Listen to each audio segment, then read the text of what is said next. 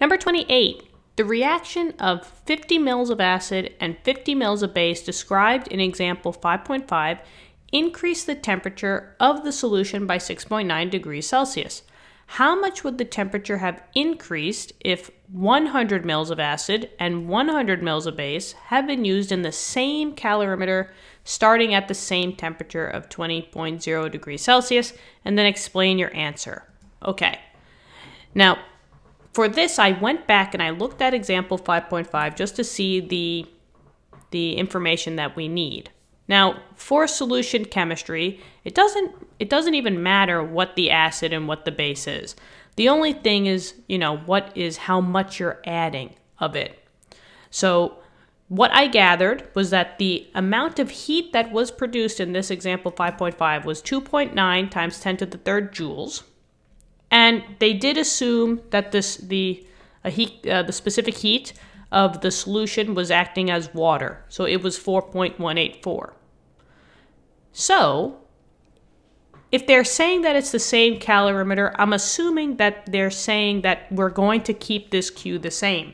They didn't really specify that in this question. So I'm going to take this as saying if we had the same amount of heat, what's going on with the temperature change? How much would it have increased if we changed the mass but we kept the heat the same? Okay, so let's figure that out. Solution chemistry, right? It's just basically this formula, just Q equals ms delta T.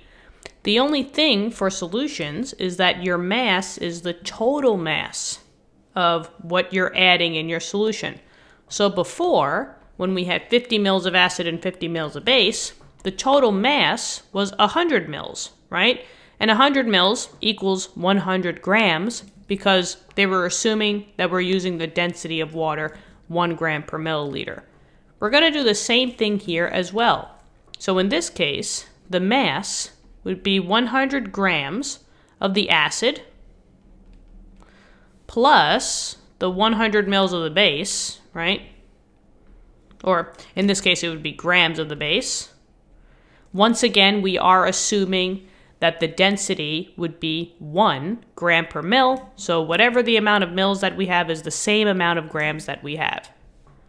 Now we're going to be taking the specific heat of water, which was from 5.5. So this would be 4.184 joules per gram degree Celsius. If we're keeping the same calorimeter, I'm assuming that it's going to be the same amount of heat that was produced. So this number would be the same. Oop, that's not -3, that's just 3. And now for the delta T is final minus initial. In this case, they said, how much would the temperature have increased if we started at the same temp? So I don't know what that final temp is. All I know is that it's going to increase. And then my initial temp was 22.0. Now I have everything, so let's write out our formula with the numbers in it. 2.9 times 10 to the third. I don't usually write the units when I'm doing the math because I know that I have all the right units. So this is equal to 200. 100 plus 100 is 200. 4.184. And then now I'm going to do x minus the 22.0. Multiply these two numbers together, right? So I'm going to do the 200 times 4.184.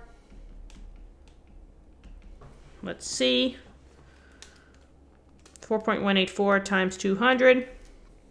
I get 836.8. And now here comes everybody's favorite part of algebra. When you have multiple things going on in parentheses and then you have a number outside of it, you gotta distribute, you gotta play fair. So you gotta multiply that number by the x and by the -22. So 2.9 times 10 to the third equals 836.8 x minus whatever 836.8 times 22. Right? Yeah. Big number. Don't be afraid. 18409.6. We want to get x by itself, so throw this number over to the other side by addition, right? Because this was minus, so I got to add. Okay. 18409.6. This cancels out. And now let's see. 836.8x, and then what's this? 2.9 times 10 to the third plus that number. I get 21309.6. Oops, sorry about that, guys, if you heard that little bump. Just getting so excited, it's almost the end.